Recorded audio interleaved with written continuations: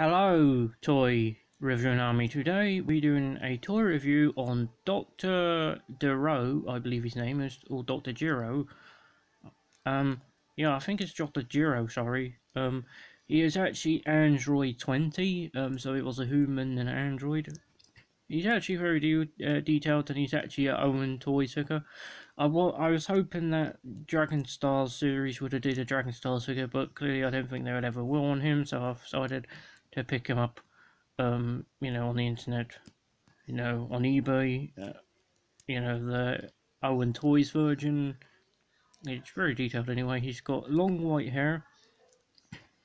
He's very detailed on the little thing, but sadly, because this one was a pre-owned one, it wasn't actually a first-hand one, so it didn't come with his hat with the 2 R's. That meant Red Ribbon Army, sorry. As you can see, where his little thing is, this is actually sort of like a little thing to keep his brain in place. You can actually see his brain, so yeah, you can actually see his brain. So that's pretty detailed. He's got his little mustache, detailed, eyes look detailed, ears, face, everything looks detailed on him. He's actually got his cool little t-shirt on, that looks detailed, vest here. He actually has the little bit here on the like a little, it's not actually eyebrow, it's like a little thing. Also Android 19 has one. I haven't watched the Cell Saga in a very long time, or Android Saga, but he does also have one on this hand, but you can't see it. I am actually getting back into the original Dragon Ball, but I've been watching Dragon Ball Super, sorry, lately. But I need to refresh my memory on Dragon Ball Z. I remember bits and clips of it. He's also very detailed on the shoes. If we didn't know, Joker from the Batman actually wears shoes just like this, so that's pretty cool. He also is detailed on the jeans. He's got brown jeans. They look very detailed. Actually, I rate this figure a 10 out of 10.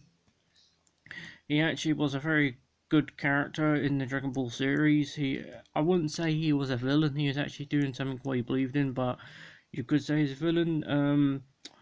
He actually wanted Android 16 to kill Goku. The Android 17 and 18 turned on him and killed him. Android 19 never ever turned on him.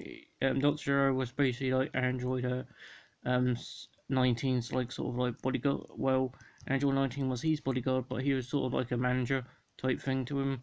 If you like understand wrestling, he would like look after him. So he's pretty cool. And I think he made Cell, but I definitely know he made the androids. And I think he might have made Cell. I assume he probably did.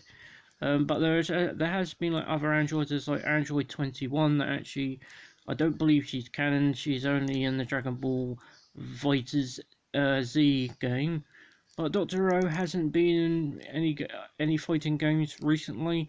I think the last one he might have been in was in Dragon Ball Budokai Tenkaichi 3, I believe. The last game he was in, I could be wrong.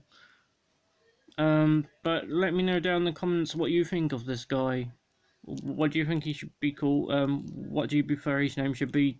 Dr. Gero or Android 20 would be a better name to call him. Because he's got like, well, he is an Android now, so I guess you can call him Android 20 if you want.